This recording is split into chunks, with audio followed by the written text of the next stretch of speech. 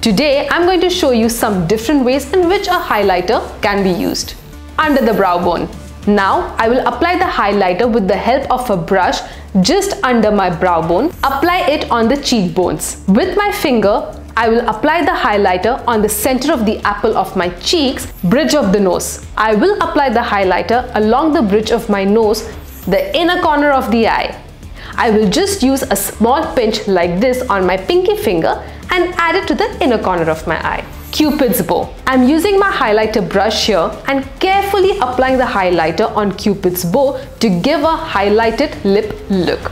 Center of your eyelid. I will just dab it in the center of my eyelid to make my eyes look bigger and more awake. Mix it with your moisturizer. Take some highlighter and mix it with moisturizer. Do share your thoughts with us and keep watching this space for more such content.